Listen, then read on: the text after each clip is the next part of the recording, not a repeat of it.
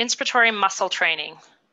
You're going to take your Inspiratory muscle trainer device and adjust it according to how you've been informed by your physiotherapist.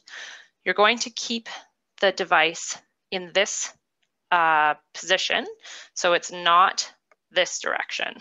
So we want the handle down.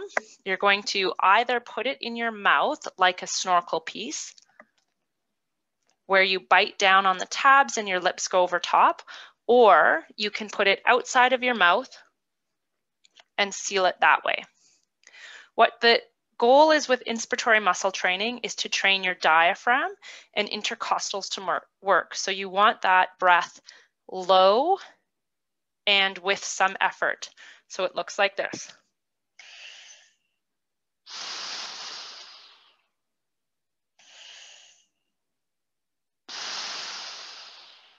You want the inhale to be strong and full, and the exhale to be slow with a slight pause before you start the next breath.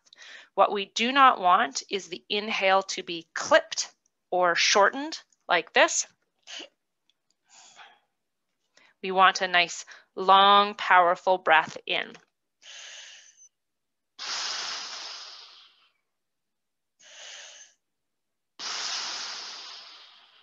With the focus on expansion through the abdomen and lower ribs.